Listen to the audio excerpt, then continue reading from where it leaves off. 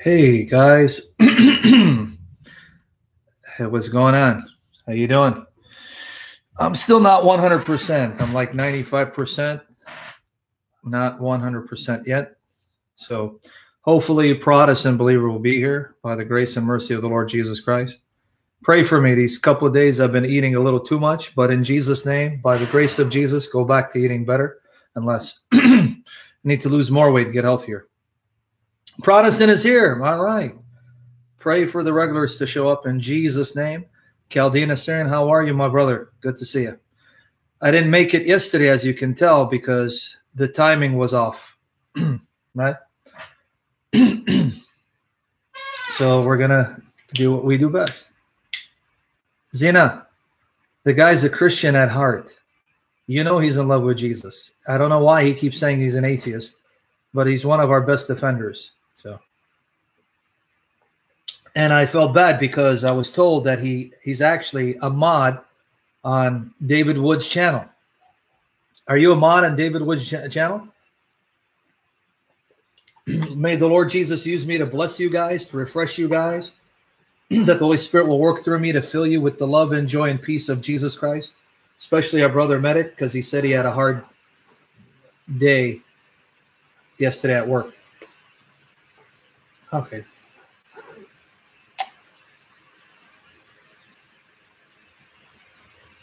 It's okay, Kevin Blah. Don't worry about it. I've been around long enough. We'll wait a few more minutes for people to show up, but pray for my throat. I'm not 100% in perfect health yet. And also pray for the internet connection by the grace and mercy of Jesus Christ. Stay strong. Hey, David Julius, in time, I may shock you. So just stick around, be faithful, first and foremost to Jesus Christ. And then I'll probably make you a mod. Niles, because those are for people who are doing full-time YouTube ministry. I'm not there yet, Niles guy. God willing, in time, if everything goes my way, I've been hindered.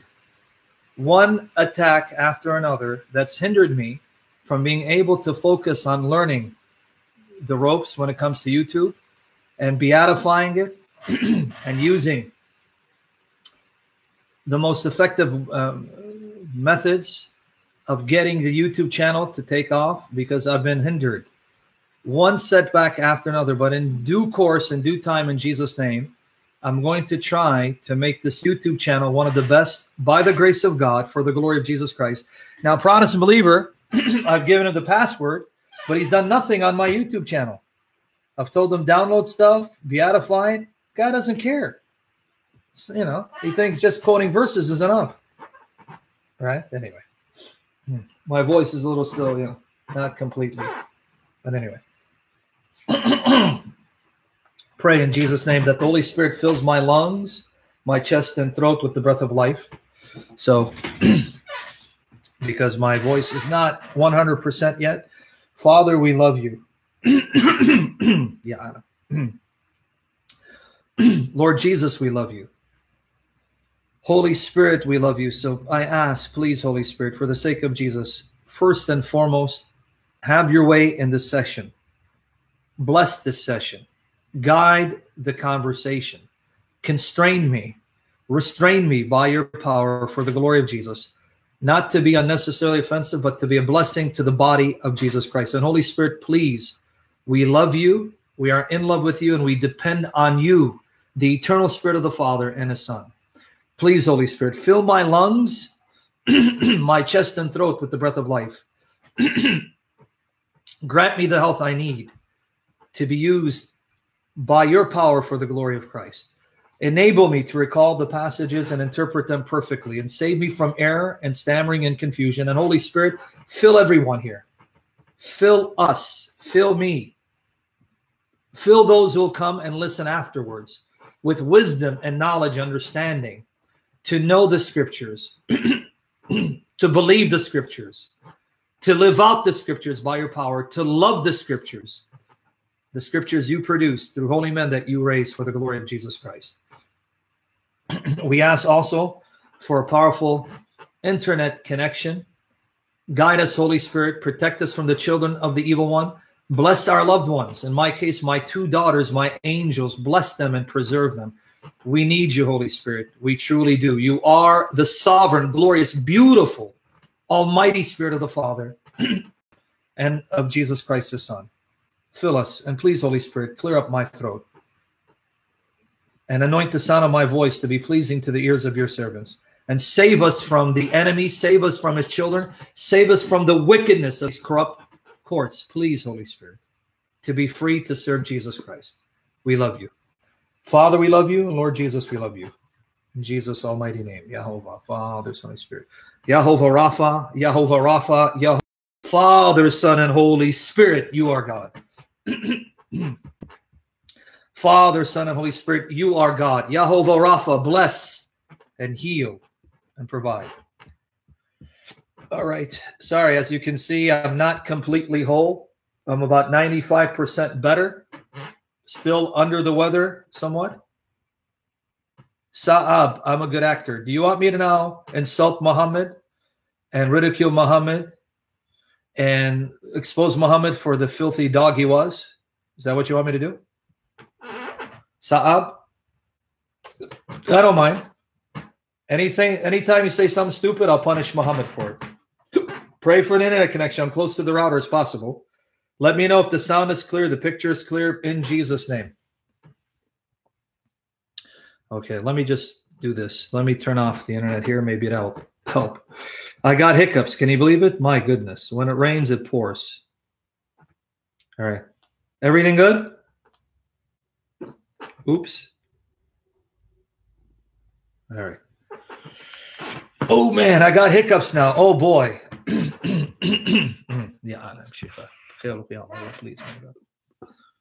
Okay. What I want to do today, if my voice lets me, oh my goodness. If my voice lets me, I'm going to explain what the Bible teaches about God the Father. Oh, wow. Got acquitted? I don't know if he did. Isn't it a beautiful thing? I'm about to talk about Scripture, and you guys are more excited about Trump. Hold on. Why don't I do this? I'm going to put on the TV set. We're going to watch Fox News because Trump got acquitted, because that's more important than talking about Scripture. What do you guys think? You guys are classic, dude. Seriously. We're about to talk about God the Father. Oh, wow. Trump got acquitted. Because Trump, he is the highest of the archangels. He came down from heaven. He's an angel human form. And if Trump gets acquitted, then there's hope for mankind. Because if he got condemned, then we're all going to hell.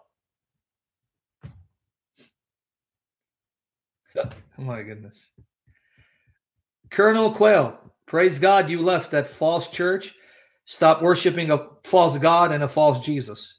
What led you to leave this false God for the true triune God, Father, Son, Holy Spirit? Okay. We got praise report. Colonel Quayle used to be a modalist. Used to be a modalist. In Jesus' name, hopefully we'll get close to 200.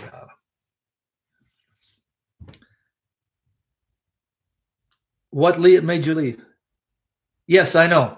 William Branham was someone who was really filled of the devil, really empowered by Satan, because I've heard that he used to do some miraculous stuff, like fire would appear visibly following him, right, on the top of his head. How did you leave?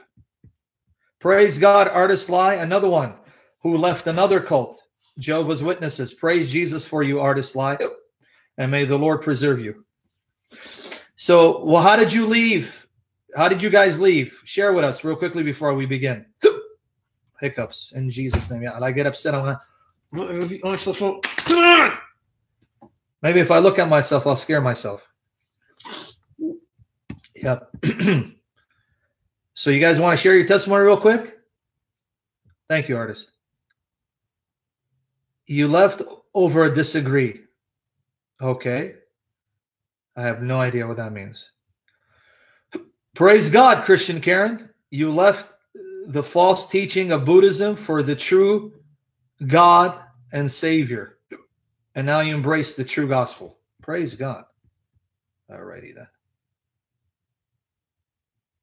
Hey, Zena, well, that's a great advice. Let me hold my breath in a live stream so I can pass out and waste time. In fact, I'll do it while we're watching Trump get acquitted. Cosmetic is excited about Trump getting acquitted. Hold on. Hold on. Let me put on the channel. Yeah, baby, Trump. Yeah, yeah. Okay. Okay. Okay.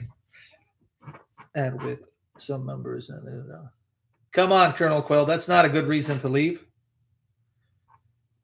Do you worship the triune God, the one true God, Son, Holy Spirit, not the modalistic God, which is a false God? Before we begin, tell some. No, he's not going to get impeached. They have no evidence for that, but that's beside the point. Okay, with that said, let's begin. I want to discuss God the Father because I was kind of troubled the last session. I was troubled by two questions, and I know people ask, right, sincerely because they want to know the answers, but it upsets me, it angers me, the level of biblical illiteracy. I was asked, how can we prove that Jesus is the Lamb in the Jehovah Witness Bible? That really upset me. If I need to prove that Jesus is the Lamb in the Jehovah Witness Bible, then I don't know what your church has been teaching you, okay? But anyway, that's one. The second thing that upset me is the brother that was here. He's not here today. I hope he comes back, hopefully. Clara, thank you, sister. If only I can find a godly woman who loves Jesus, who's sold out for Jesus, who's in love with Jesus, who's gorgeous, drop dead model, that would care for me that way. Okay? I got water here. Anyway. Don't hate, haters. Okay, anyway. Let me know if the sound is good and the picture is good, that it's not buffering. Okay, now, what I was saying is, this gentleman asked me, where does it say that God is the Father? And I stood there and I paused in shock, disbelief, that God by nature is a Father. And I sat there and I'm like, my goodness, what's going on today? God bless you guys. Hey, Sai Christian, what's up, bro? Thank you. Don't forget, Sai, we know each other. You can actually do Chase, and I'll get every penny that you send me. Because when you send it to me on Super Chat, they take 30%. Of all the haters, you should know this. What a hater, bro. But thank you anyway. I'm just going to get now 70% of that. But thank you. Beggars can't be choosers, right? Okay, now, I'm going to talk about, now, again, let me say this clearly, and I hope I'm coming clear and the Lord anoints the sound of my voice, gives me the health I need to serve you guys. Not everyone believes this. You have Christians who are Trinitarians who don't think that Jesus has always been the Son. Let me explain that. Guys, make sure you're listening now. Now this is where we get serious, right? Okay. There are Christians who are Trinitarians. I just said, well, thank you, Sai Christian. What a hater, bro. I want to bust my head against the wall with these hiccups. All right. There are Christians who are Trinitarians. Trinitarians that believe that Jesus is an eternal divine person. You guys listening? You got to get this so I don't confuse you. They do believe in the Trinity. They believe Jesus is an eternal divine person. He's not a creature. But he didn't exist as the Son. He was the eternal Word, the Logos, and he became the Son at the Incarnation. One of the most famous proponents of this position, I was trying to look for the proper term. You know what it is? One of the most famous apologists that believe what I just said. The Father hasn't always been the Father. Jesus hasn't always been the Son. Even though he was a Trinitarian and believed there are three eternal persons, one of whom becomes the Son. William Craig is one of them. Excellent. But someone, I won't say more famous, used to be the most famous apologist in the 80s. The late Walter Martin. The late Walter Martin. Did you know that? The late Walter Martin. In his book, The Kingdom of the Cults, which was a classic, he actually says, Jesus is an eternal person. He's the second person of the Trinity, but he wasn't always the Son. He wasn't always the Son. He became the Son at the incarnation. And up until not too long ago, recently, you know who also believed that? You know who also believed that? John MacArthur. John MacArthur also believed that Jesus, though he's eternal and the Trinity is the true God, Jesus wasn't always the Son, became the Son at the incarnation, but then he changed his position. John MacArthur changed his position. But if you get his older commentaries, you'll find in his older commentaries where he says that. Okay, so why am I mentioning it? You can still be a Trinitarian. Pay attention, folks. In Jesus' name, may he be glorified and bless the session for his glory by the power of the Holy Spirit. You can still be a Trinitarian. Believe there's one eternal God who exists in three eternal persons and deny the eternal sonship of Christ. In other words, William Lane Craig, Walter Martin, they are Trinitarians. They defend the Trinity. They love the Trinity and believe the Trinity is the true God. But they don't believe that Jesus has always been the Son or the Father has always been the Father. Now, that view is novel. That view is not historic, and I don't believe it's biblical. So, though you can believe this, I believe that if you read the Bible carefully and prayerfully, you will come to the conclusion the Father has always been the Father, Jesus has always been the Son, and the Spirit has always been the Spirit. So these are not simply roles they assume in respect to creation, that Jesus becomes the Son after creation, after he enters the blessed womb of his blessed mother by the power of the Holy Spirit, right? I believe these are who they are in of themselves apart from creation. In other words, before creation, in eternity, the Father is the Father to the Son. Jesus is the Son to the Father, and the Spirit is the eternal Spirit of the Father and the Son. This is who they were in reference to one another in eternity before creation. That's what I believe. Well, it is within biblical Christianity, yes. I don't believe Molinism is a damnable heresy. Better question, per KO, is not so much, is it biblical? Because I'm not a Molinist, and I'm not a scholar of Molinism. So I'd be speaking out of ignorance. Better question is Molinism, or is Calvinism, or is Arminianism, even open theism, are these acceptable positions to hold by those who profess to be Bible-believing Trinitarian Christians? Yes. Yes. So if you're a Molinist, you are a Christian, right? If you're, when I say Molinist, obviously if you're a Trinitarian and you love Jesus, born of the Spirit, even an open theist, I allow for even open theists to be brothers and sisters in Christ. So these are not positions that are damnable. In other words, if Molinism is wrong, that doesn't damn you to hell. If Calvinism is wrong, that doesn't damn you to hell. If open theism is wrong, that doesn't damn you to hell. That's what I believe by the grace of the triune God. Now, Pearl, why are you asking me about the Deuterocanonicals? You see what the title is, right? Jehovah's Witnesses and God the Father. Do you want me to change the subject, Pearl KO? Or do you want me to go back and let's talk about Trump and the impeachment? Stronghold, if you go back, on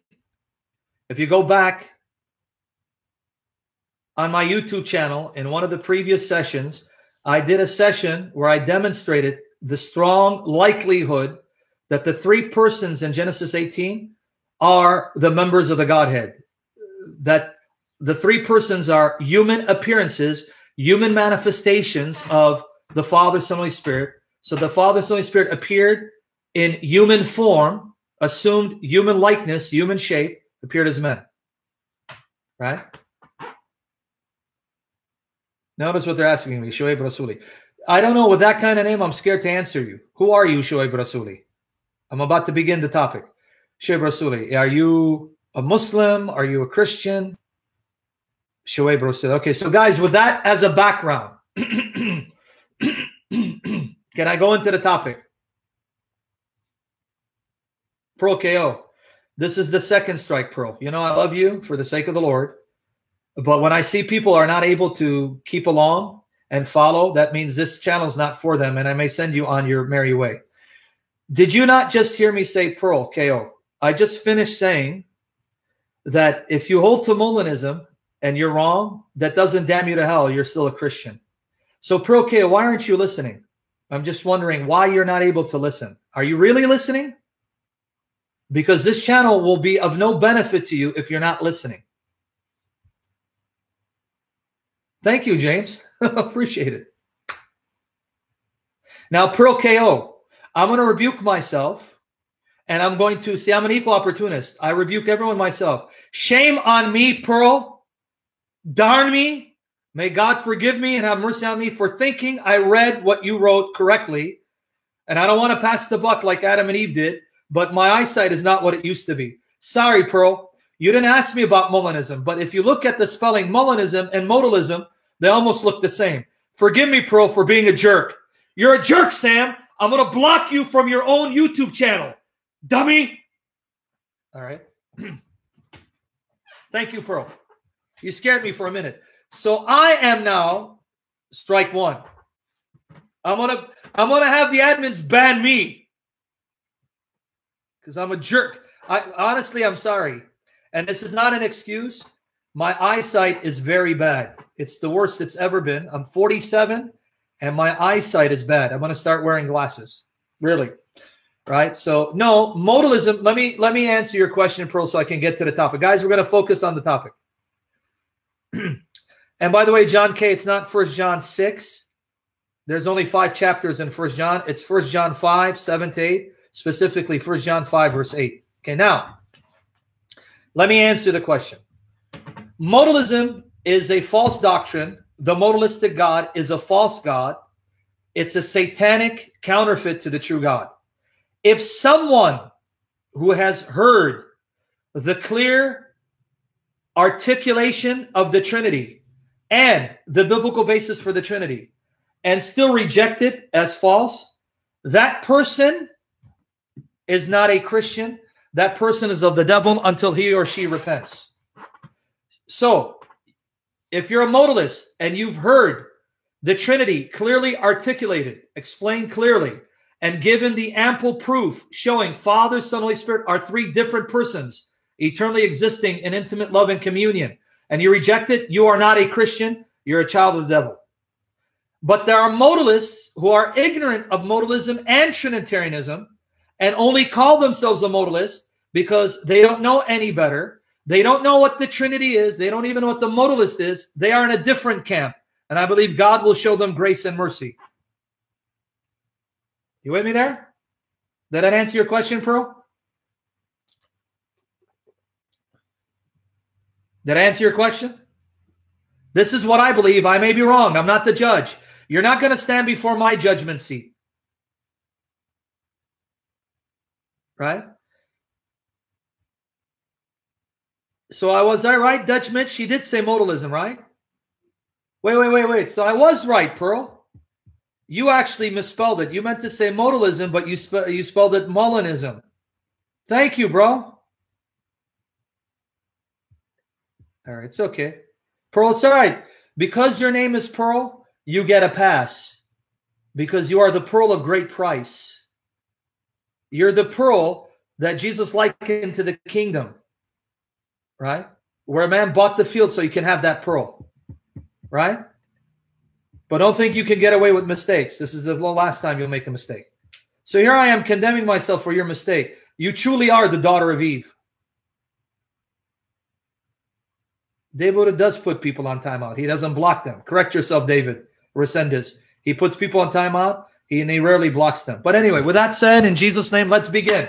Now you guys are ready? God the Father.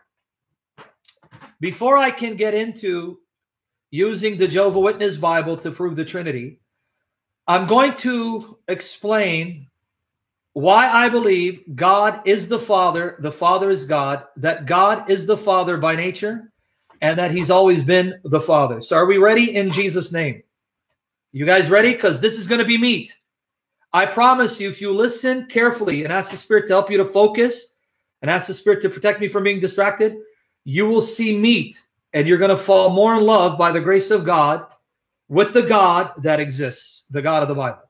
Okay, now, the term God in the Greek New Testament.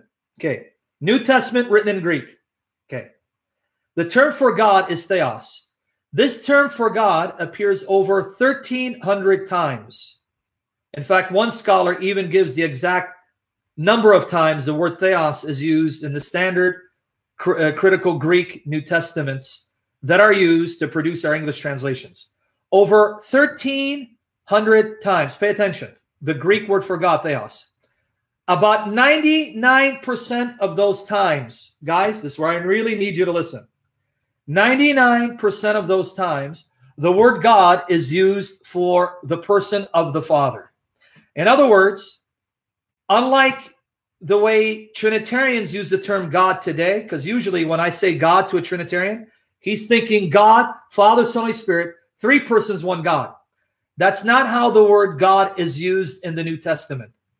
99% of the time, the word for God in the New Testament, specifically the Greek, theos, the Greek word is theos, is used for the Father. To such an extent that if you ask, what is the name of the Father in the New Testament? It's God. That would function as his name. So the word God, the Greek word theos, functions as the Father's proper name. It's not a proper name, but it functions that way. And you guys know what a proper name is. A proper name is Sam, Tom, Henry, right? So if you're to ask me, what is the Father's name in the New Testament? It's God. With that said, here's where you're going to learn. I may not be entertaining, but I'm going to try to be educational because I want to teach you the meat of Scriptures by the power of the Holy Spirit. As long as the Holy Spirit saves me from Satan and his children, from a corrupt legal system, and gives me the health I need and makes me holy for the glory of Christ, I will serve you and teach you the word by his grace. Right? Okay, now, the word God, 99% of its occurrences is used in reference to the Father. Appears over 1,300 times. 99% of those times are used in reference to the Father. Now, the word Lord is used mostly for the Son.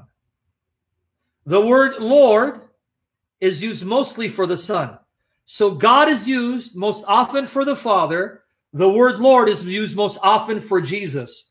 So in the New Testament, Jesus is distinguished from the Father by identifying him as Lord, in contrast to the Father being identified as God. And the Greek word for Lord is Kyrios or Kyrios, yes. Okay. I don't know what TMH cannot die means. Columbus Hebrew, if you're going to listen, listen. If not, I'm going to send you back to Columbus, Ohio, so you can lick the ground. Okay? You with me there? Oh, the Most High. Oh, this guy's the most idiot. So the most idiot says, the Most High cannot die, Jesus died, because the most idiot is begging the question, because he assumes Jesus isn't the Most High. This is what we call begging the question, circular argumentation. So much for your kindergarten education. Right? This is what happens when you go to kindergarten in Columbus, Ohio. Don't call me your mother's pet name. Send this dog on his way. Go lick the ground like the dog you are. Bow, wow, wow. That's a classic example of circular arguments. Let me explain to you what I mean, circular argument. The Most High cannot die. Jesus died, therefore he's not the Most High. This is what we call begging the question, circular argumentation. Now let me reverse it.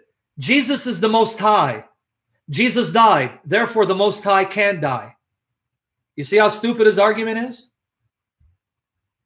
No, he's one of these fake black Hebrew Israelites. These fake quacks, right? So notice how I reverse the logic. Jesus is the Most High. Jesus died, therefore the Most High can die. But in his stupidity, being a moron, an idiot who hasn't passed kindergarten, he thinks that Jesus isn't the Most High, and therefore the Most High can't die. Okay, now with that said, did you get the first point? the term God in the New Testament, 99% of its occurrences, the term God is used for the Father so that it functions as his name, right? So if you ask me, Sam, what is the name of the Father in the New Testament? It's God. Did you get that part? I want to make sure you got that part so I can move on to the next part. Everyone get it? Everyone, no one's confused so far. Okay. Why is that important? Because the Bible says that God is the Father is God. That's who he is. That's his identity. That's his personal identity. That's who he is. That's not who he became. That's who he is. Now let me prove it to you. Now are you ready for the proof? That God is the Father is God. The one God is the Father is one God. So to be the one God is to be the Father. That's who the God of the Bible is, the one God. That doesn't mean Jesus isn't God in nature or the Spirit isn't God in nature. I'm simply stating a fact. When the term God is used, 99% of its occurrences, it's used in reference to the Father, thereby identifying the one God as the Father, who's one with the Son and the Spirit. No, Braxton. God.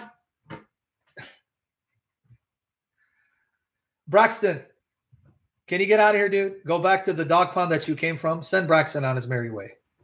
All right. Anyway, for the rest of you who are listening and not these clowns, these heretics. Okay. Let me prove it to you. 1 Corinthians chapter 8, verse 6. This is going to be important in establishing one of the points I made in the previous session. 1 Corinthians chapter 8, verse 6. Watch here. And then I'm going to show you how to use the Jehovah Witness Bible to your advantage. For there is actually to us one God, the Father. Did you guys catch it? Now he's quoting the Jehovah Witness Bible, the New World Translation, which you can read online for free by going to jw.org. jw.org. Their Bibles are available for free online. Notice the one God is the Father. Did you guys catch it? There's actually to us one God, the Father, from whom all things are, and we for him. And there is one Lord, Jesus Christ, through whom all things are, and we through him. So did you catch it? According to New Testament, if you're the one God, you're the Father. If you're the one Lord, you're Jesus Christ. So if you're the one God, you're the Father. That's who you are. Clear? Is it making sense? 1 Thessalonians chapter 1, verses 9 to 10. 1 Thessalonians chapter 1, verses 9 to 10. So pay attention, folks. Pay attention carefully. And I hope Zena's paying attention too. 1 Thessalonians chapter 1, verses 9 to 10.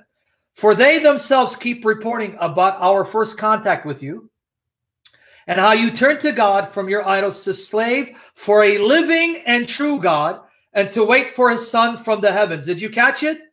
The living and true God has a Son, Jesus Christ, whom he raised up from the dead, namely Jesus, who rescues us from the wrath that is coming. So notice, well, here's another reference that says, the living and the true God is the Father of Jesus. The living and the true God has a Son, and his Son is Jesus, whom he raised from the dead. So notice, if you are the living and true God, if you're the one God, you're the Father. Specifically, the Father of Jesus, Jesus is your Son. And you're going to see why that's important in connecting this with the Trinity. We're going to get there, but are you seeing that? Everyone got that one?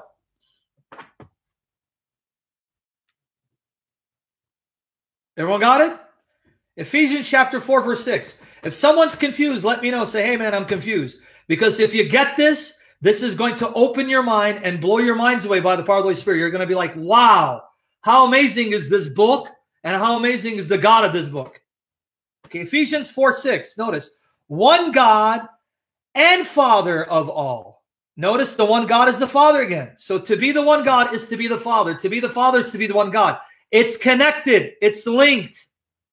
One God and Father of all, who is over all and through all and in all. So are you seeing the repeated pattern? Now in 1 Timothy chapter 2, verse 5. Let's go to 1 Timothy chapter 2, verse 5.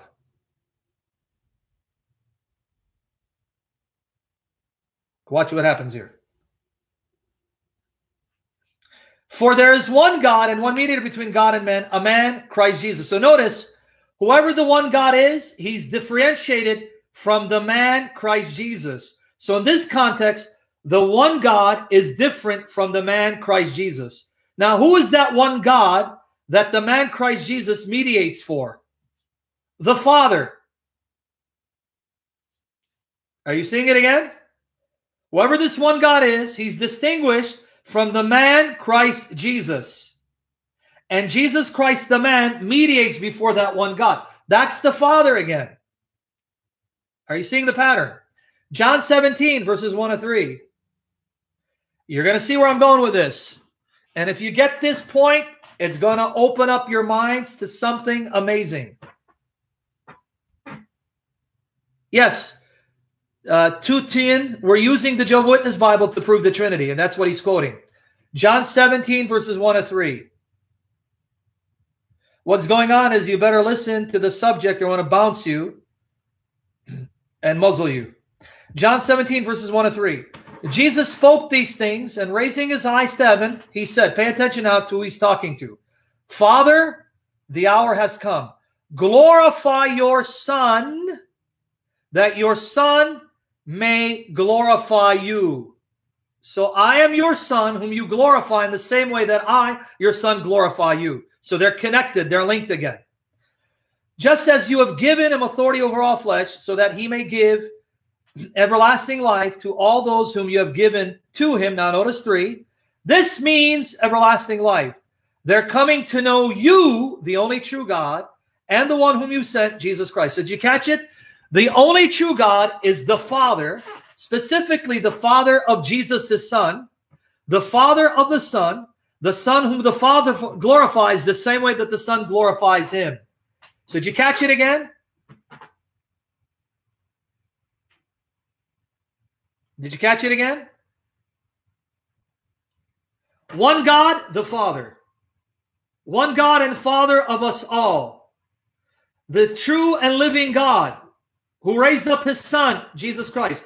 One God, one mediator between God and man, the man Christ Jesus. The only true God, the Father of Jesus, the Son of the Father, whom the Father glorifies in the same way the Son glorifies him.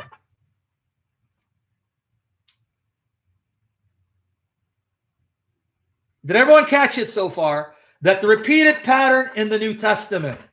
God is the Father is God. The one God is the Father is one God. So that's part of his identity. That's part of who he is. If you're the one God, you're the Father. And you even find it in the creeds. The Apostles' Creed, I believe in one God, the Father. The Nicene Creed, one God, the Father. Even in the creeds, you find this articulation because they're simply repeating what the Bible teaches. Everyone getting this? So what's the point? Let me repeat it. If you're the one God, you're the Father. If you're the Father, you're the one God. If you're the only true God, you're the Father. If you're the Father, you're the only true God. But the Bible says the Father is the Father because of the Son. He's the Father to the Son. The Father is the Father because of the Son. He's the Father to the Son. That is part of his identity. That he, the one God, is the Father to the Son. That's part of his identity. Let me repeat again. The one God is the Father to the Son. The Father of the Son. That's part of his identity. To be the Father of Jesus. The one God is the Father of Jesus. 2 Corinthians 1, verse 3. 2 Corinthians 1, verse 3. You're going to see where I'm going with this. So hopefully after this session, I will not be asked this question anymore. Okay, 2 Corinthians 1, verse 3. Praise be the God and Father of our Lord Jesus Christ. Did you catch it? The God and Father. If you are the one God, you're the Father of Jesus Christ. Exactly, medic. That's where I'm going with this. Send Gamer on his merry way to his vomit like the filthy dog that he is. Send him out of here. Praise the God and Father of our Lord Jesus Christ, the Father of tender mercies and the God of all comfort. Did you catch it again? The one God is the Father of our Lord Jesus Christ. The Father of our Lord Jesus Christ is the one God. He's the God and Father of our Lord Jesus Christ.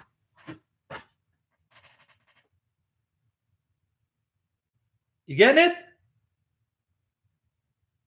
Okay, now, Ephesians 1:17. Ephesians 1:17.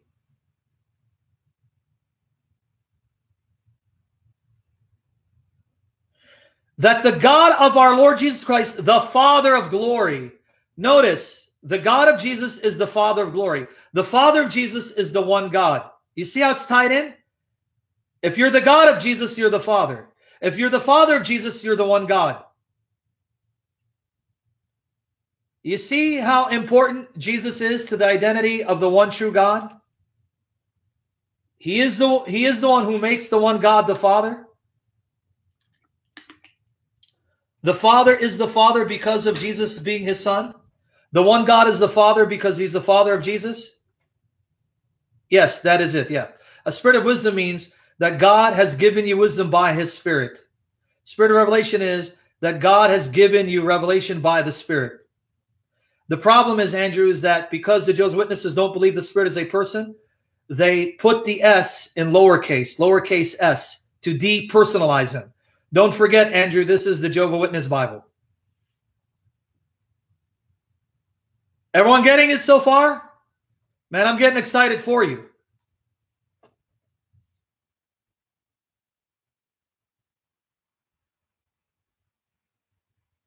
That's Colossians 1:15, Chris Dino. I already did multi-part session on Colossians 1:15. Firstborn, it's on my YouTube. I did it about a month ago. You got to listen. Save the lost. I'm about to block you because you see I'm talking about God the Father and you're more interested in annihilationism. So that's all you care about is the doctrine of annihilationism? Forget the Trinity. Forget who the Father is, the Son is, the Holy Spirit, because preaching your doctrine of annihilationism is more important? Are you that much of a joke that that's what you want to focus on instead of something this important? The fatherhood of God? Huh? And now coming back to the issue, the audacity of some of these jokes, these clowns. I'm talking about a serious topic, the fatherhood of God, that it's essential to God, his identity, that he's the Father, and how that ties into Jesus and shows the glory of the Trinity. And what about annihilationism, Sam? Because you see, that's more important than knowing who God is. See, if I get annihilationism right, I go to heaven. But if I don't know who God is, that doesn't matter. Stupid, idiot morons. And you wonder why I get angry. Sorry, guys. You don't like it? There's other preachers for you. What's more important? Knowing who God is and loving him truly as he is, or annihilationism?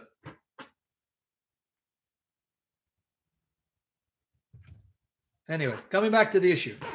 Hebrews 1:1. Let's just read verse 1. Hebrews 1, verse 1. In fact, I'll prove it to you, Angela. Didn't you just read John 17, verse 3? This is everlasting life, that they may know you, the only true God, and Jesus Christ whom you sent. He didn't say, this is everlasting life, to know annihilationism. That's stupid, man. That's dumb, stupid people in this world. My goodness, man. And you wonder why I'm losing it.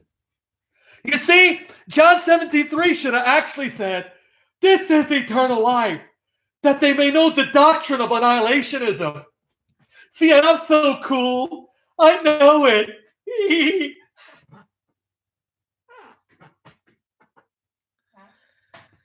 Oh, boy. All right. Hebrews 1:1. Hebrews 1, verse 1. Marcy, annihilationism is a doctrine that even Arnold Murray held to. Arnold Murray believed that when you went to hell, you'd go there for a period of time and then be wiped out of existence, annihilated, so you won't suffer forever.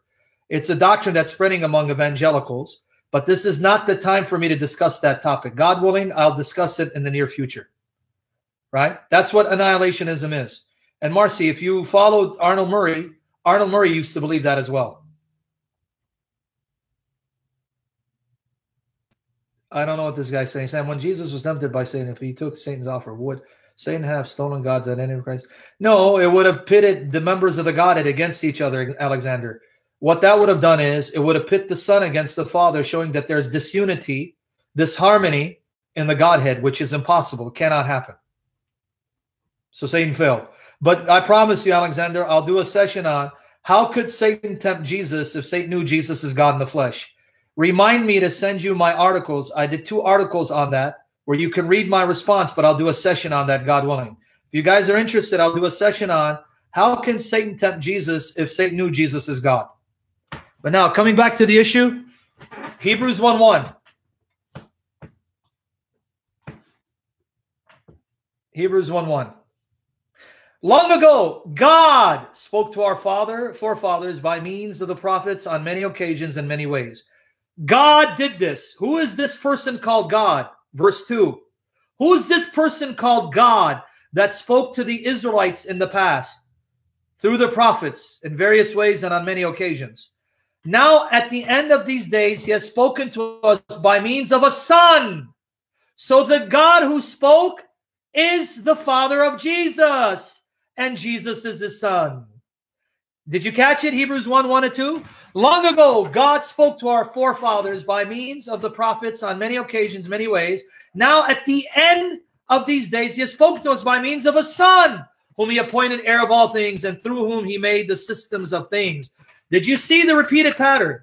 God is the Father is God. The one God is the Father is the one God. The one God is the Father of Jesus. Jesus is the Son of the living and true God. Are you seeing how the New Testament defines the term God? Are you seeing it? What did I say? Over 1,300 occurrences of the word God in the New Testament. 99% of the time, the term God is used of the Father. It functions as his name. He is the Father is God. In union with the Son and the Spirit. After all, if Jesus is truly the spiritual offspring of God, his true Son, that means he shares the nature of his Father. Well, if Jesus' Father is God, he shares in the nature of his Father, and his Father's nature is that of God. That means the Son is God too. You see how it works?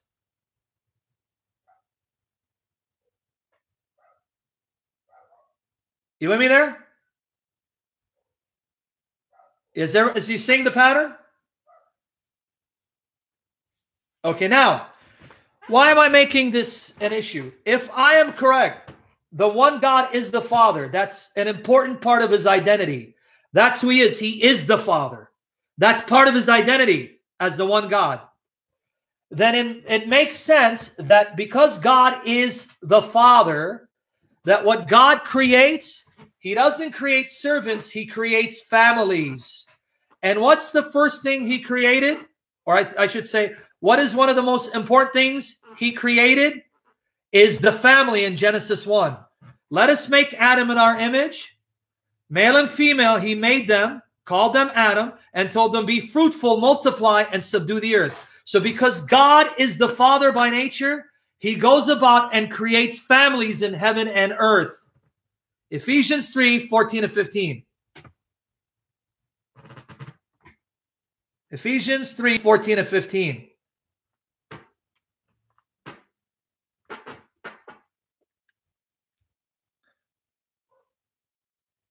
Why do you think white lipstock?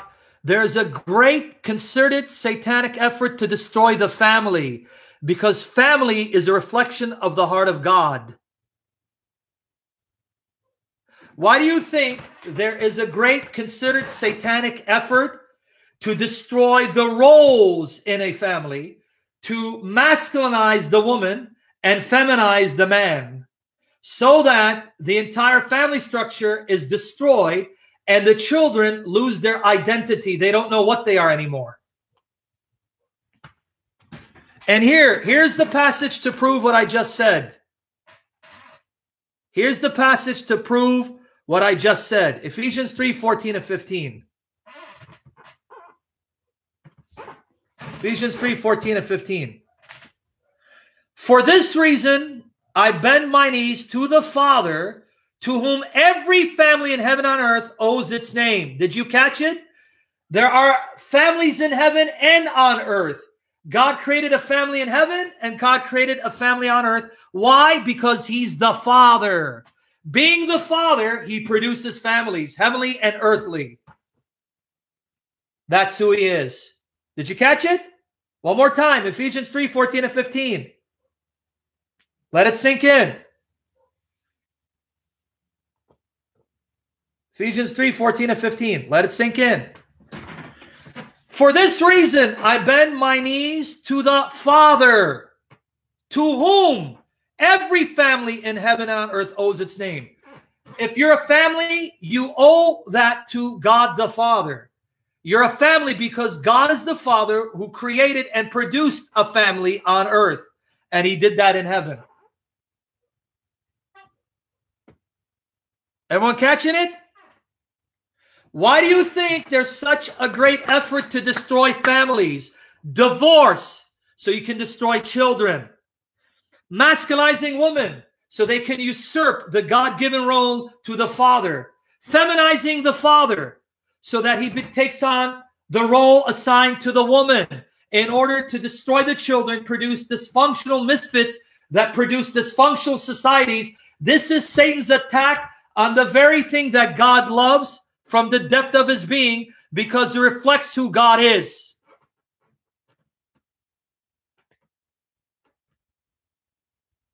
Is it making sense now?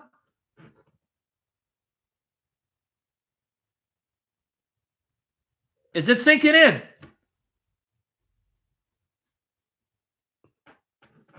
I just want to make sure it sinks in. So now, my question to you, according to Ephesians 3, 14, 15, why did God create families, not simply slaves? Why did he create families? Because he's the Father. You see the answer? Because God is a family. Family consisting of Father, Son, and Holy Spirit. And because God is a family, God is the Father, he creates families in heaven and on earth.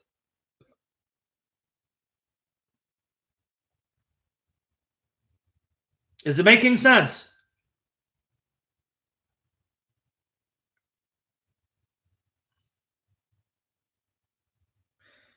So if this is making sense, let's go to the next point. I hope it's making sense to every one of you guys, because this is meat I'm giving you, right? I don't know if I read your lips tomorrow. I didn't see your lips move. Thank you, Mr. You right. I hope that's a blessing. Okay, now let's go to Acts 17, 24 to 28. Now let's break this down, because now you're going to see just how important Jesus is. That the Father is the Father because of Jesus. Okay, here, Acts 17, 24 to 28. This is what I need you to read now. This is the Jehovah's Witness Bible. We're using their own Bible against them. The God who made the world and all things in it, being as he is, Lord of heaven and earth, does not dwell in handmade temples, nor is he served by human hands. This is what I want you to pay attention. Notice 25. He doesn't need human beings to serve him. He doesn't need anything from you. You can't give him anything because he has everything he needs in of himself. He's self-sufficient, self-existent. Nor is he served by human hands as if he needs anything, because he himself gives to all people life and breath and all things. Now watch here. And he made out of one man, literally one blood, he made out of one blood every nation of men to dwell on the entire surface of the earth, and he decreed the appointed times and the set limits of where men would dwell, so that they would see God if they might grope for him. Now notice 28. Notice again, God as Father again. For by him we have life and move and exist, even as some of your own poets have said, for we are also his children. He didn't create slaves. He created children in heaven and earth.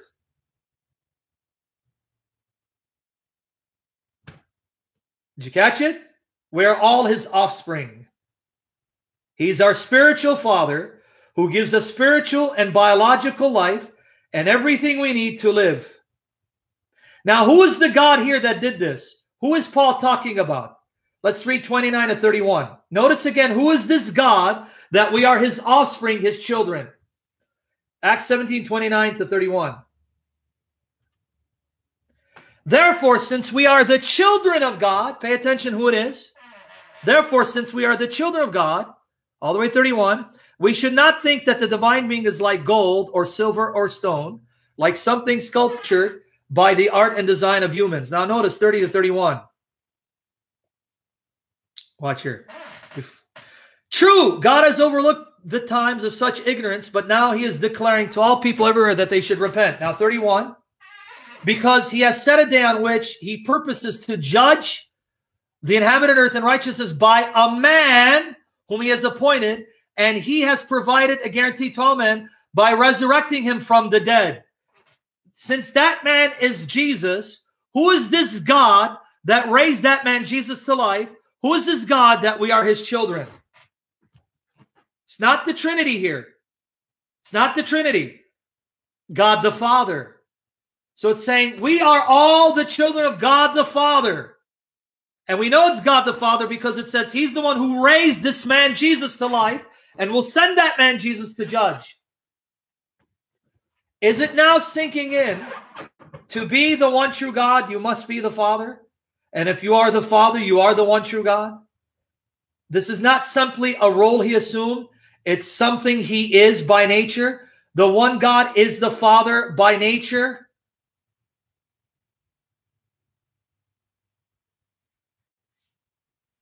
Is it making sense before I move on? Is it making sense before I move on? Now you see how satanic, as Anna Growing mentioned, the Quran is, and that the Quran assaults the very identity of the true God. The Quran says that Allah of Muhammad is not a father to anyone and he has no children. And a direct attack and assault on who the true God is. And you're going to tell me that the Muslim God is the same God that you worship?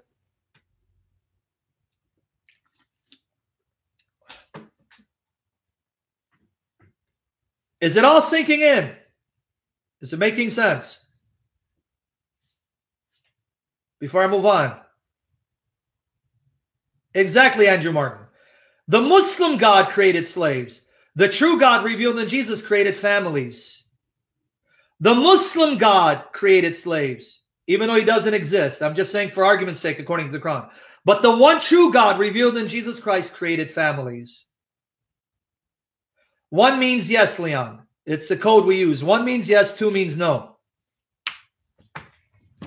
Now, before I move on to the meat of the matter, how many of you guys just fell more deeply in love with the true God of the Bible?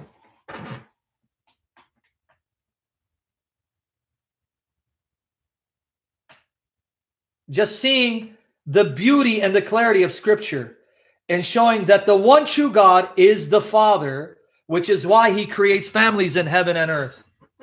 Now, can you imagine if this God was other than the Father? If the God we serve was some cruel, wicked, heartless, merciless tyrant? How could we escape such a God? But notice the God that exists.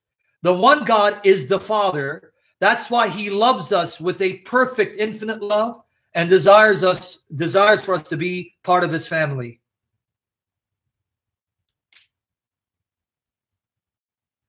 And you see why family is so important to God.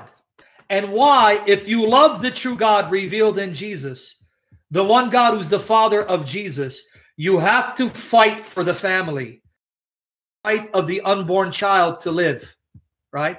You have to fight for the right of traditional marriage because the one true God, when he created family on earth, male and female coming together to produce children, not male, male or female and female, and only two genders, male and female, that's it.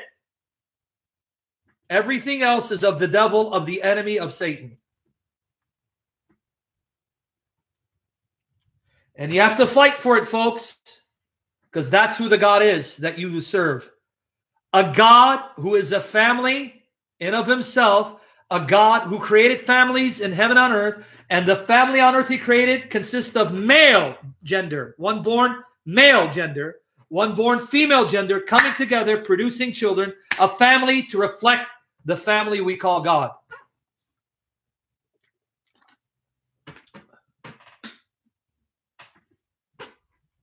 Everyone got it? Why you need to be passionate for the things that your God loves?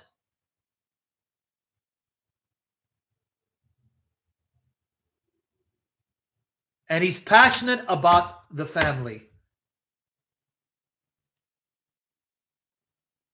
He's passionate about children. He loves children. And he wants families to produce godly children. That's one of the reasons why he hates divorce so much.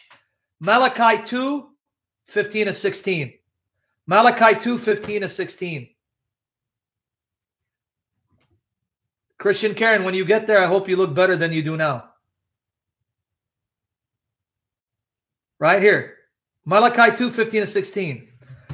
But there was one who did not do it, for he had what remained of the Spirit. And what was that one seeking? The offspring of God. So notice why he hates divorce. He was looking for offspring for himself. So guard yourselves, respecting your spirit, and do not deal treacherously with the wife of your youth. For I hate divorce, says Jehovah God. Did you catch it? What did God want from these families? Godly offspring. Raise up children for me.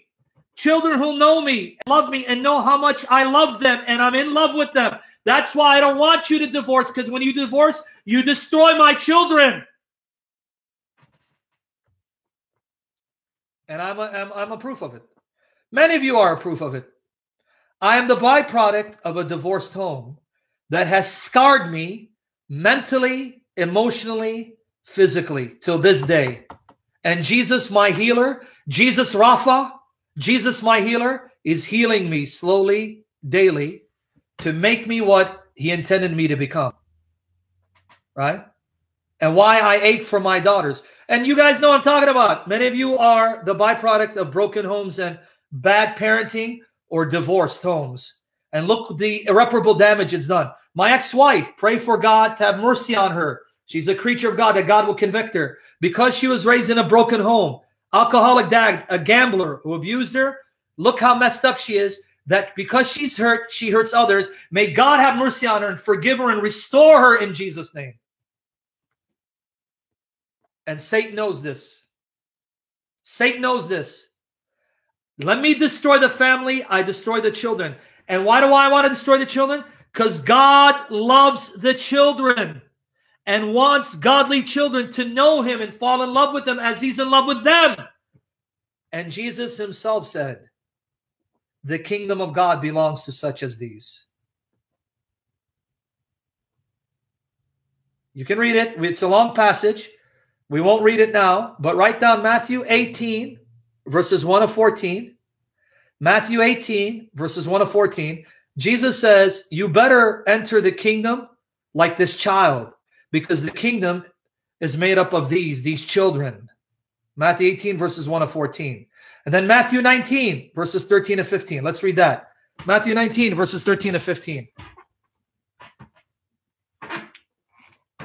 I hope at least this session got you to appreciate families even more, and that the Spirit puts a fire in your heart to be passionate about saving unborn children, condemning abortion as murder, and doing everything you can to produce godly families and fight for godly families. I pray this session is putting a fire in your heart to do that. Matthew 19, 13 to 15, a fire from the Spirit. Then young children were brought to him for him to place his hands on them and offer prayer, but the disciples reprimanded them. Jesus, however, said, let the young children alone. Do not try to stop them from coming to me, for the kingdom of the heavens belongs to such as ones. And he placed his hands on them and departed from there. Here, Jesus, who's God in the flesh, tells you the kingdom belongs to them. Why them, Jesus? Because my Father is a Father who creates families in heaven and earth, and he loves the family and loves children.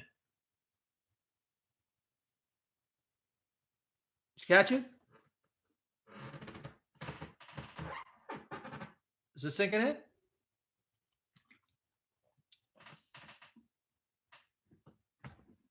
I just want to take a moment and ask again. Everything good is from the Holy Spirit. After seeing that God is the Father and the Godhead is a family, which is why he creates families in heaven and earth, do you see why you need to be so passionate about the family that God designed, about the lives of unborn children, about children being raised in dysfunctional homes, why you need to be fighting for that, the health of that family, the health of those children, and just being in love with the family as God is in love with the family? Honestly, is it penetrating? Just want to make sure.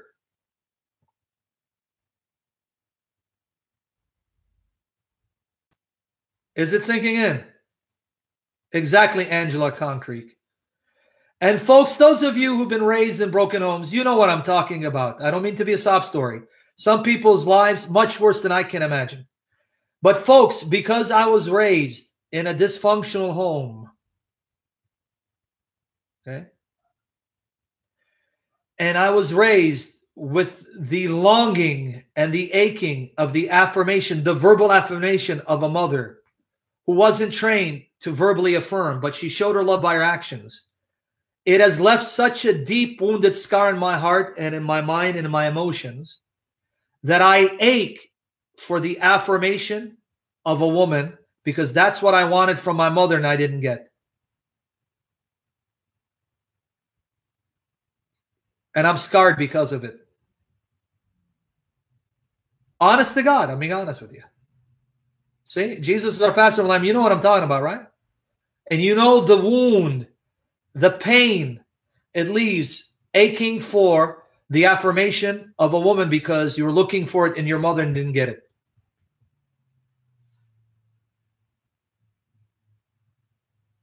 Stenson, that's referring to the children who follow in the footsteps of their parents without repentance.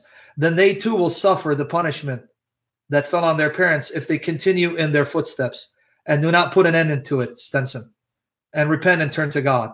Because God is a God of love and forgiveness and redemption.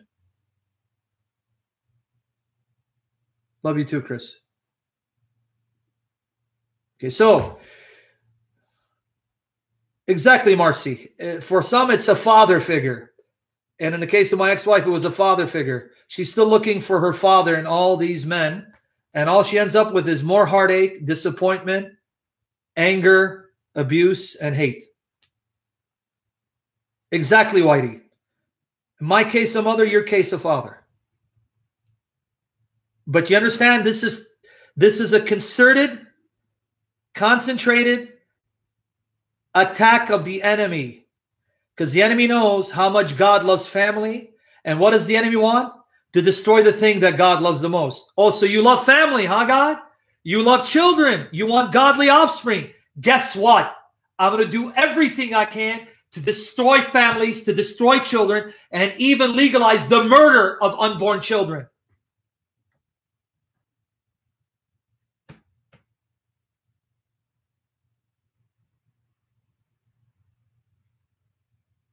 Right? Soldier of Christ, are you in the YouTube channel? Thank you, brother. I just saw your text on Discord.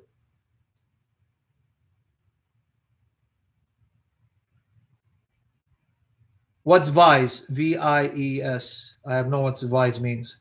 I think we have a death witch that needs to be put to death and silenced like a dog. Okay, now, if everyone got that, we're going to go back to the Trinity and connecting the fatherhood of God with Jesus Christ. Are you ready? Is everyone ready so far with me?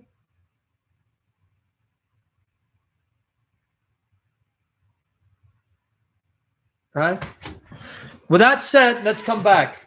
I hope everything is relevant. Everything is connected by the grace of God's Spirit, because if it's from the Spirit, you'll be blessed, you'll be challenged, you'll be moved, you'll be convicted, you'll be changed if it's from the Spirit. And that's my hope.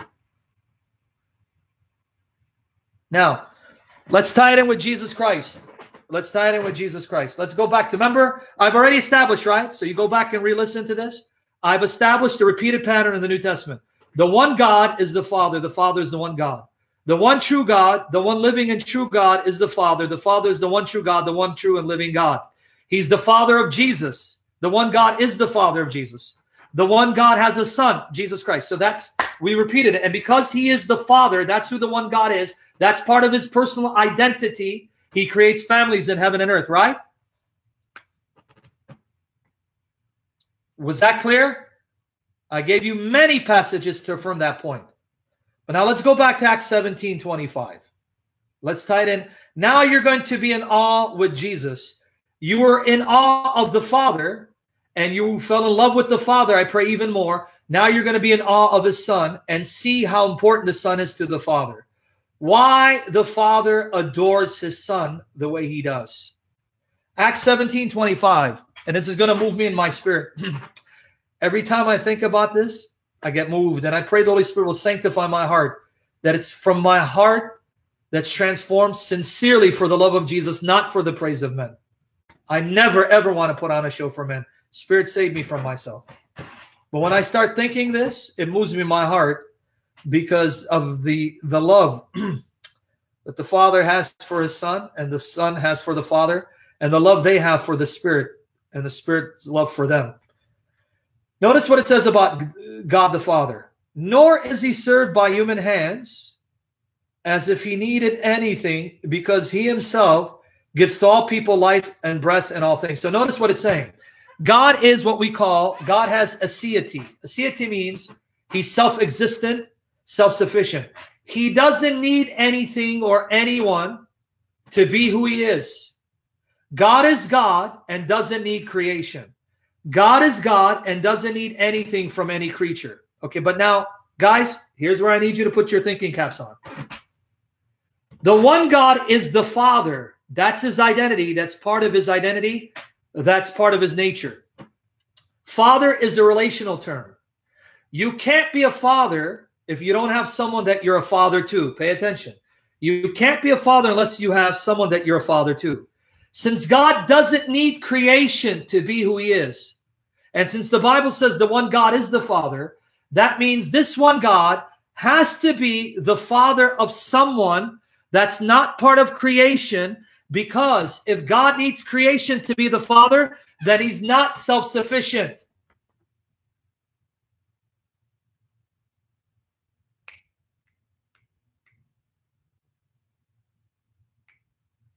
Did you catch it? Not same person, no, Nightwish. They're not the same person.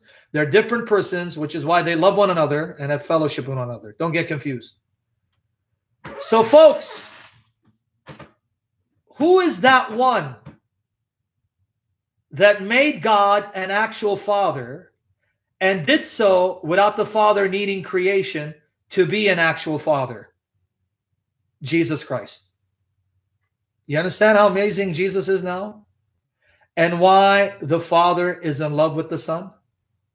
Because the Father basically is saying, I am who I am because of who you are, my son. My son, I am who I am because of who you are. I am who I am because of you. Because of you, I am the Father. Because of you, I've always been a father before creation. Because you have always been my son, my very heart.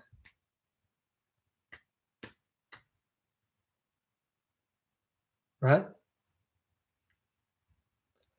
Father is a relational term. God is not a father in potential. He's an actual father. But for him to be an actual father, he has to be the father of someone, but he doesn't need creation to be who he is. And that's why Jesus is the firstborn.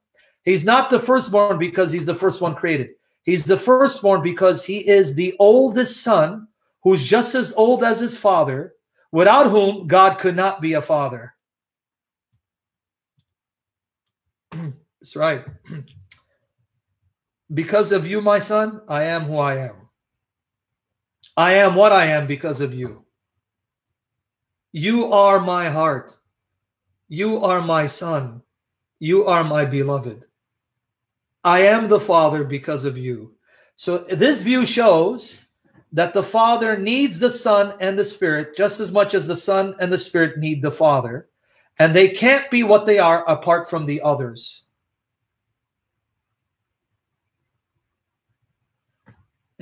You with me there? And here's what's the most amazing thing. Here's what's the most, this is why I'm being moved in my spirit. And I pray from a heart purified by the Spirit and the blood of Jesus. Here's what's the most amazing thing. You know what he said to us, world? I want you now to let it sink in. He says, I'm going to show you, you creatures, you who oppose me, you who sin against me, how much I love you. I'm going to offer up the one person who makes me what I am, the Father, who's my very heart, and I'm going to offer him up on the cross in your place. So don't ever, ever, ever question the Father's love for you. The Father has nothing to prove, nor does he need to prove anything. But he still went ahead and did it. And he goes, this is how much I love you. Son, you are the Son who makes me what I am. You are my heart. And now, son, I offer your life for the world that I made for you to redeem it. And you know what the Son says? You know what the Son says? Father, if that delights your heart, and that's your will, and this makes you happy, then it delights my heart too. Because my happiness is to make you happy. My joy is to make you joyful. When you are happy, I am happy. When you're joyful, I am joyful. Because you are my Father.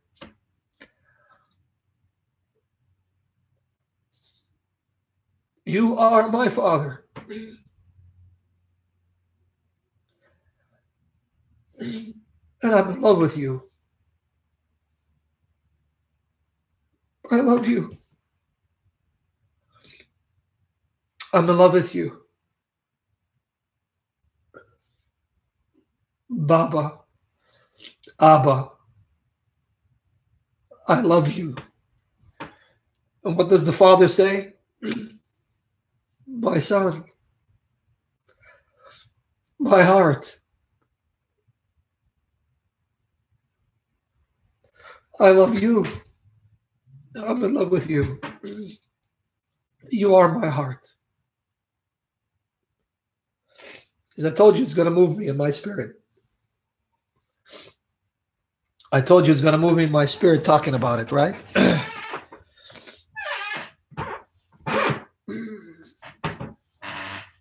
This is why passages like John 17:24 should move your heart. Well, now let's read it. Sorry, guys, I told you it's going to move my heart thinking about it. Well, Jesus makes people emotional. I wish I was filled with the Lord. Now here, John 17:4. This passage should really now move you in your spirit. Watch here. Father, notice, Father, I want those whom you have given me to be with me where I am, in order that they may look upon my glory that you have given me. Now notice, because you loved me before the founding of the world. My Father, Babi, Abba, you have been in love with me, and you adore me even before the world was created. Now notice John 14:31. John 14:31. May God purify our hearts and our motives for the glory of Jesus, to fall more in love with him. John 14:31. Watch here.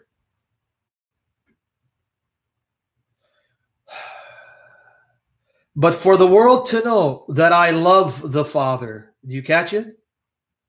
Father, you have loved me before the world began. You've been in love with me. And so the world will know that I, the Son, am in love with the Father. I adore my Father. I love my Daddy. The world to know that I love the Father. I am doing just as the Father's command me to do. Get up, let us go from here. So it gives you a different perspective now, right?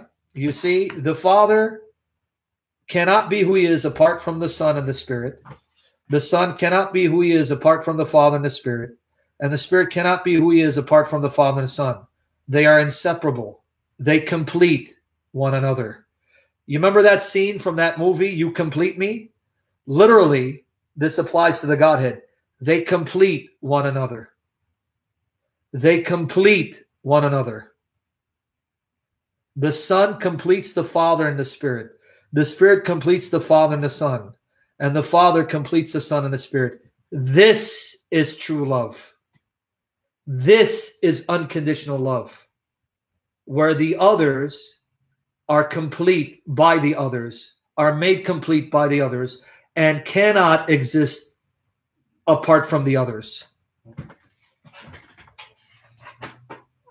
Right?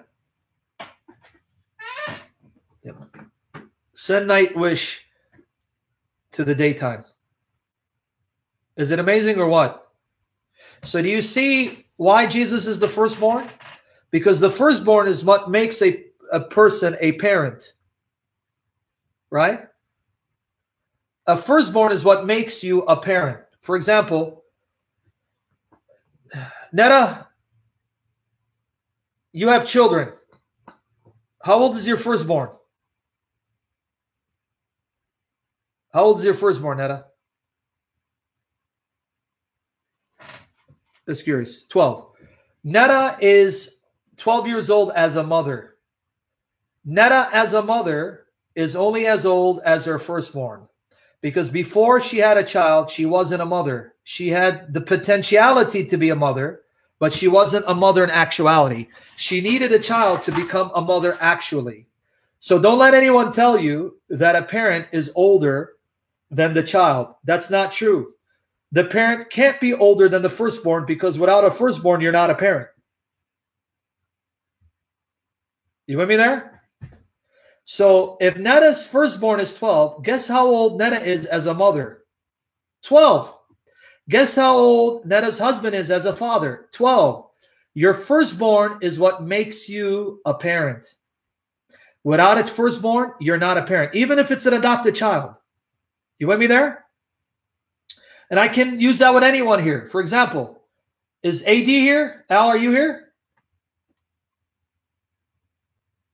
But no, notice, Phantom, I just used the Jehovah Witness Bible to prove my point. This was the Jehovah Witness Bible. Okay, Tamara.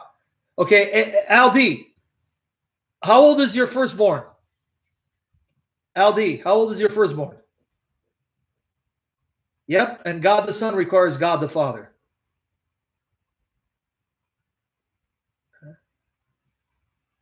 Okay, so Sonny's 17, right?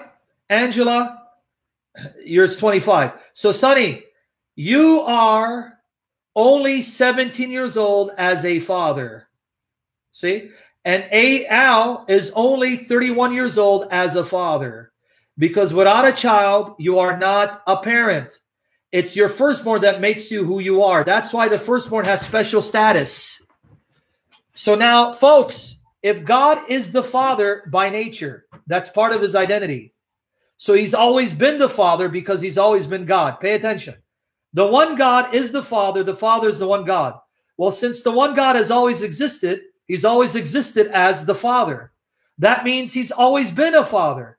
If he's always been a father, then he has to be a father to someone, and that someone has to be just as old as him. Welcome to the eternal Son, Jesus Christ. Jesus is the firstborn in that he's the one who makes God what he is, the Father. But since the Father has always been the Father, the firstborn has always been the firstborn. So firstborn, don't let the Jehovah's Witnesses deceive you. Firstborn doesn't mean the one born first who came into being. Firstborn is the status. It refers to the one who makes you a parent. So if the one God is the Father, and that's who he is, then he had to have been a father to someone, and that someone has to have always been around for the one God to have always been the Father, and that Son is Jesus. Do you see why he's special?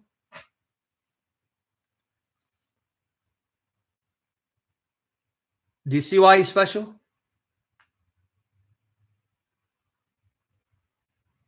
Is he amazing or what? He's special, isn't he? He's so beautiful. He's so beautiful.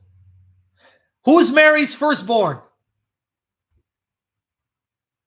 Who's Mary's firstborn? Jesus. So Jesus made Mary a mother like Jesus made God a father. And Mary as a mother is just as old as her human son, Jesus Christ. And God the Father, right, is just as old as his divine son, Jesus Christ. And isn't it amazing? Jesus as God has a father, but no mother. And Jesus as a man has a mother, but no father. Did it sink in? Jesus as God in his divine nature has a father, but no mother. Jesus as man in his human nature has a mother, but no father. Right? And Mary is just as old as a mother as Jesus, her human son. And God the Father is just as old as a father as his divine son. Sinking in? Is it sinking in?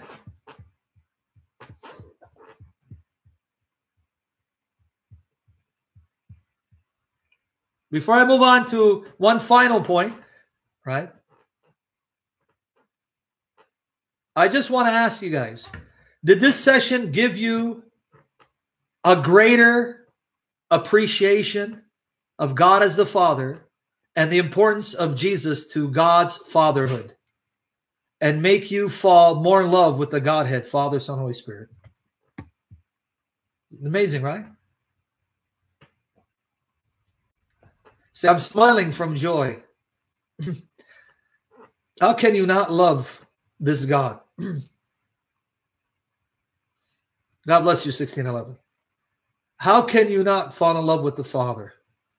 How can you not fall in love with the Son? How can you not fall in love with the Holy Spirit? I don't know how. Exactly, Christian Karen. Just mind-boggling, isn't it? It's mind-boggling, right? Yeah. We love you, Father. I just want to take a moment and just say we love you. And Lord, I know they amen this, and they give me the right to speak on their behalf. We love you, Father. We don't love you the way we should, and we love you imperfectly. But Abba, we love you. Because of Jesus, we can call you Abba. And he is our eldest brother, your firstborn, our eldest brother. And because you are a father, Jesus is your son. You sent your spirit to produce families on earth, your spirit in our hearts, so we can be your children and share in the sonship of your beloved. Abba, we thank you. Abba, we need you. We really do. Please, Abba, fight for us. Fight for me, your son. I am your son because of Jesus, and my trust is in Jesus. Fight for me, February 10 and February 19. Save me and set me free to serve you and bless your people. We are in love with you, Avinu. And we love you, Lord Jesus. We love you, Son of God. You are so beautiful. You are so special, and you are so amazing. Truly, you are the very heart of the Father. You're the very love of the Father. The Father adores you, and he's in love with you. And Lord Jesus, we adore you, and we are in love with you. Bless us, Lord Jesus, and wash us in your blood, and wash our children, our loved ones, my daughters, in your blood, Lord Jesus, please. And we love you, Holy Spirit. The Father and the Son are in love with you, and we are in love with you, Holy Spirit, because you bind us to Christ and unite us to Christ and give us the right to call the Father of Jesus our Father, Abba. Thank you, Holy Spirit. We love you, Father, Son, Holy Spirit. Let me show you those passages. Galatians 4, verses 4 to 6. Galatians 4, verses 4 to 6. A few more verses, and we're going to end this session. Lord willing, I'll do a session tomorrow. Surely you can't be serious. Right? Read this, folks. Galatians 4, 4 to 6. But when the full limit of the time arrived, God sent his Son, who was born of a woman, who was under the law, that he might release by purchase, ransom us, those under the law, so that we might receive the adoption as sons. Now pay attention to 6, folks. Now, because you are sons, God has sent the Spirit of his Son into our hearts, and it cries out, Abba, Father. The Holy Spirit comes to live in our hearts, to give us the right to say to God, Babi, Babi, Baba, Abba, Avinu. The same right that Jesus has. Same right that Jesus has. Who can you turn to? Is there another God worthy of your worship? Is there another Savior worthy of your devotion and allegiance? Is there another Spirit that you want apart from the Father, the Son, and the Holy Spirit revealed in the Bible? Right? It's beautiful, isn't it? 1 John 2, 22 to 23. 1 John 2, 22 to 23. He's so beautiful, isn't he? He's beautiful. He is beauty. Father, Son, Holy Spirit, the one God, he is beauty. Okay. Now notice this one. 1 John 2, 22 to 23. If you want proof that it's Jesus' sonship that makes God's fatherhood a reality, it's Jesus' sonship that makes God's fatherhood a reality, here you go. Who is the liar but the one who denies that Jesus is the Christ? This is the Antichrist, the one who denies the Father and Son. Everyone who denies the Son does not have the Father either. Bam! There you go. But whoever acknowledges the Son has the Father also. There you go. You cannot have God as Father without Jesus as Son. You cannot have God as Father without Jesus as Son. So you see how they're connected? You need the one in order to have the other. Jesus has to be the Son for the Father to be truly the Father. Did you see in that verse? If you deny the Son, you do not have the Father. If you acknowledge the Son, you have the Father. Did you see it? Is it sinking in? Is it sinking in? Do you understand what you just read? No Son, no Father. You have the Son, because the sonship of Christ is what makes God's fatherhood a reality. So, the one God is the Father. That's his identity. That's who he's been always. He's always been the Father. But wait, how can you be a father before creation and not need creation to be an actual father?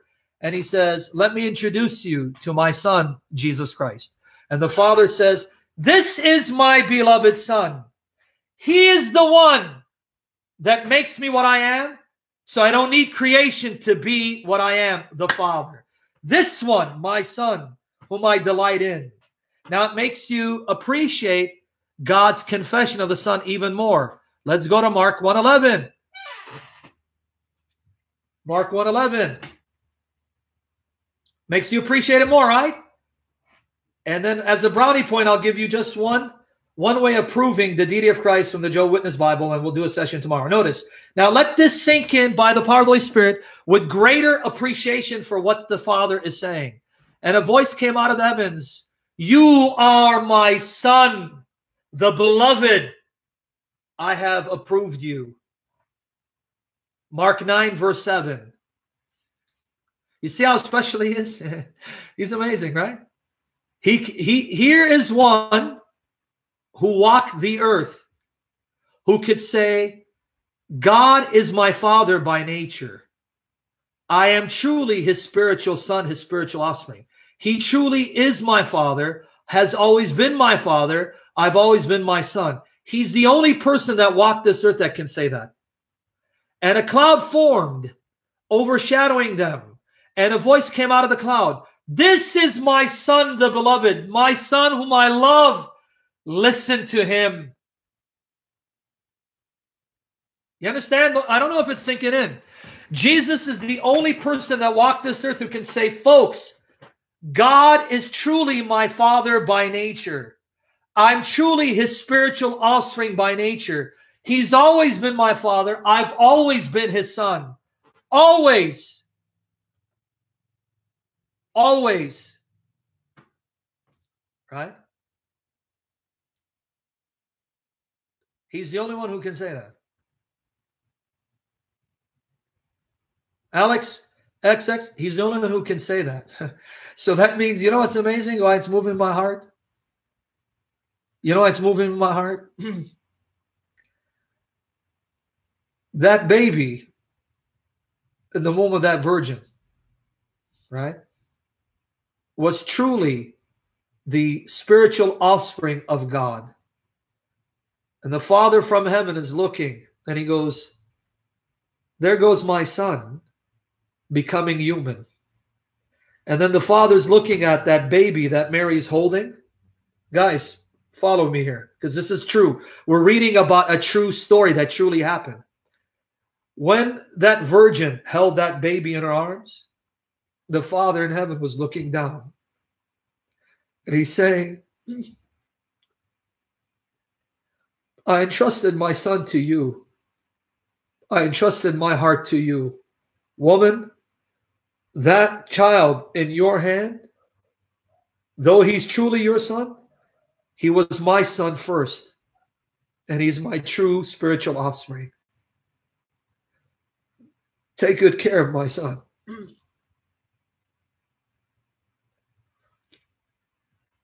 see why it's amazing? You see why it's amazing?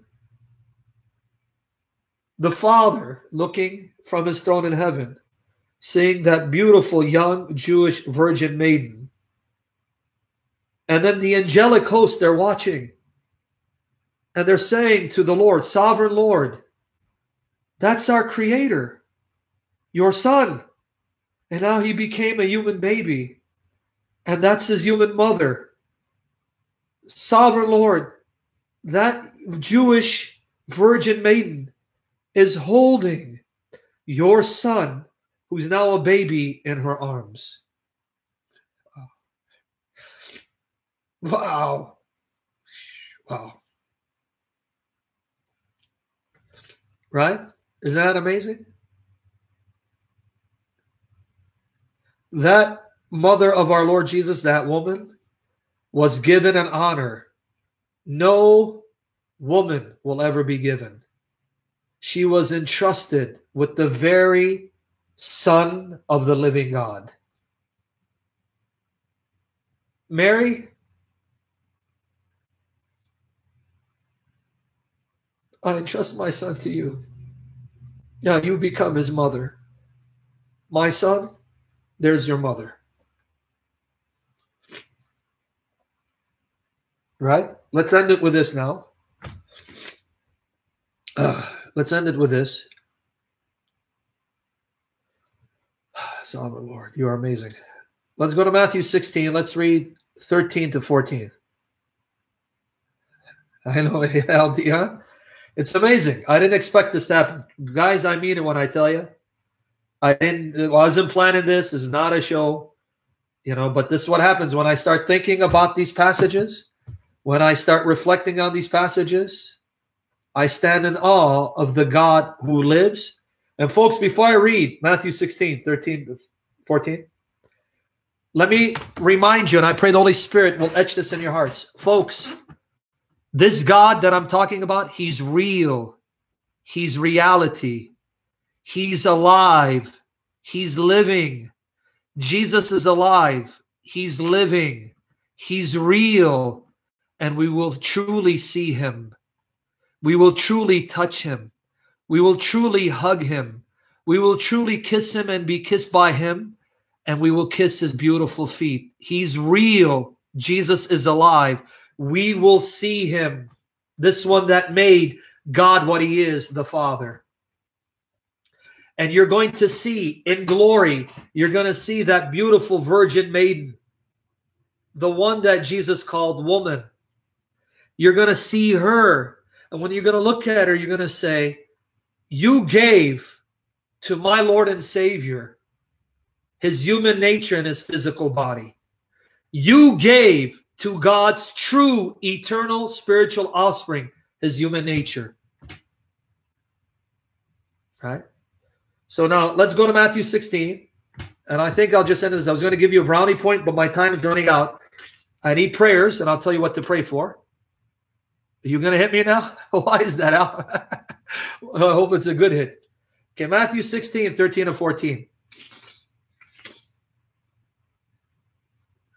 Right? When he had come into the region of Caesarea Philippi, here, this is going to blow you away. I'm going to end it with this. Jesus asked his disciples, who are men saying the Son of Man is?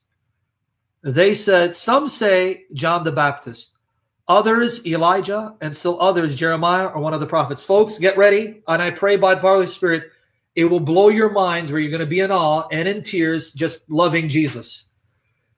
Matthew 16, 15. Watch here. Doing what, Sidney Mills? Is it good or bad I'm doing? I don't know. He said to them, you, though, who do you say I am? Guys, watch Peter's response in Matthew 16, 16. I want to take it step by step. Matthew 16, 16.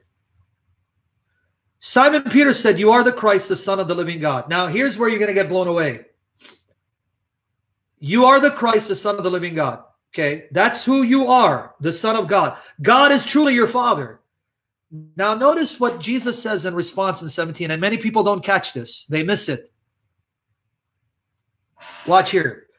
In response, Jesus said to him, happy you are, Simon, son of Jonah, because flesh and blood did not reveal it to you, but my Father in heavens did. Guys, pay attention. This is where it's going to sink in.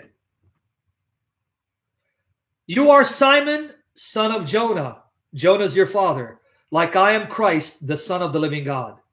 As Jonah is your true father, God is my true father. Wow. Do you understand what he said? See, Simon, your father is Jonah. My father is God. Just like Jonah is your father and you are truly a son, God is my father and I'm truly his son. Did you catch it? Do you understand what he just did? Simon said, you are the Christ, the Son of the living God, and you are Simon, the son of Jonah. You are Simon, son of Jonah, like I am Christ, the Son of God. God is my father truly, as Jonah is your father truly. You belong to Jonah, I belong to the Father.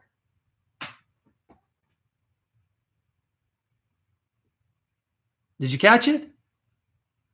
You understand what he's saying? It's like my dad is Hermes. I am the son of Hermes. He's my dad, no one else. And Jesus says, my dad is God and no one else. My father is God and no one else. Simon, your dad is Jonah. That's his name. No one else. That's truly your father. Just like God is truly my father, I'm truly his spiritual offspring.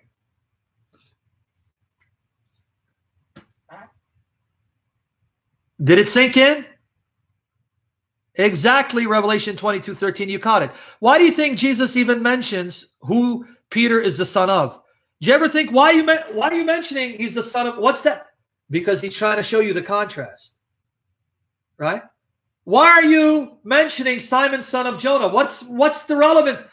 You don't get it. I'm trying to show you, just like Jonah is truly his father and he belongs to him, God alone is my father and no one else, and I belong to him. You caught it? You caught it? Making sense?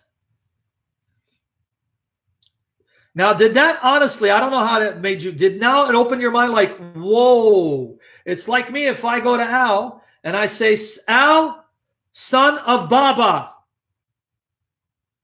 Well, yeah, that's my father. His name is Baba, and I'm his truly his son.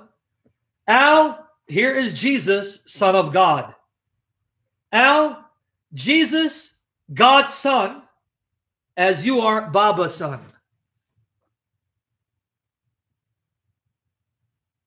Did you catch it now? Did it sink in? And by the way, Al's dad, his name was Baba. It's really his name. So you understand? Just like Hermes is my dad, no one else. Jesus says, in the same way, God is my dad. He's daddy to me. He's daddy to me. My Baba. God is my Baba and no one else. And so let's end it with Mark 3:31-35. Let's end it. Mark 3:31-35. Pray that God will bless the YouTube channel. More people watch. We get more people. Hit the like button. I want to make this explode for the glory of Jesus if God is pleased. Now here, Mark 3:31-35. Guys, pay attention who's missing in this list. Now his mother and his brothers came. His mother and brothers came, and standing outside, they sent someone in to call him. As there was a crowd sitting around him, they said to him, "Look, your mother and your brothers are outside asking for you." But he replied to them, "Who are my mother and my brothers?" Then he looked at those sitting around him in a circle and said, "See, my mother and my brother." Now notice what group he doesn't mention, right? Whoever does the will of God, this one is my brother and sister and mother. Jesus, how come you didn't say this one is my brother, my sister and mother and father? Why didn't you mention father, Jesus? You mentioned sister, even though it's only your mother and brothers. Why didn't you mention? You know why? Because only one is my Father, God. Did you catch it? You can be my sister. You can be my brother, even my mother. But I only have one Father, and that Father is God. He is my Baba, Babi, Abba, my daddy. My daddy is God, and I am his child. We love you, Father, Son, and Holy Spirit. Please forgive us. Save us from our flesh. Save us from Satan. Take us to a higher level to love you and trust in you, and preserve us to never deny you and betray you. And bless my daughters and love them and bring them to me, Father. Bring them to me, Lord Jesus. Bring them to me, Holy Spirit. Have mercy on their mother. Convict her to repent. Bless everyone here and continue to give me the health and the holiness and the provisions to do this work. You don't need me. I need you. We need you, Abba. We need you, Lord Jesus. We need you, Holy Spirit. We love you. Lord Jesus, come sooner than later in Jesus' name. Guys, two big events, February 10, February 19. I need a miracle. Pray God will silence and crush that wicked judge in his righteous wrath. Silence her and muzzle that demon and remove her in Jesus' name. I need God to show up. It's serious now. February 10, February 19. Pray for the provisions. I'm moving in February 15. Pray God will provide and comfort me. And pray for a favor now. I'm going to change my registration, my car registration, so it'll be registered here in this state. Pray for favor. Pray for protection. I got to go now before it closes. I love you guys for the sake of Jesus. And I don't matter. I am nothing. You know who matters? The Father of the Lord Jesus. Jesus, God's Son, and the Holy Spirit. These three persons, the one God, they alone matter. They are in love with you, and they love and adore you. They are in love with me and love and adore me. Pray we can then love them the way they deserve, because he is real. Christ is alive. The Spirit lives in us, and the Bible is his word, and he will return and destroy all evil and wickedness and unrighteousness. No more pain, no more suffering, no more misery, no more death. Just basking in the infinite love, joy, and peace of our Father, his Son, and the Holy Spirit. May that day be sooner than later.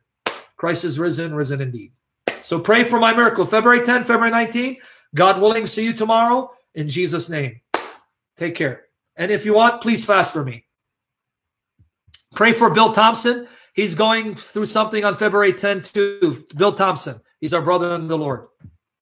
We love you, Jesus. Amen? Is he amazing or what? The one who can say, God is truly my Father. He truly is my Father. And I'm truly his son. Wow. Amazing.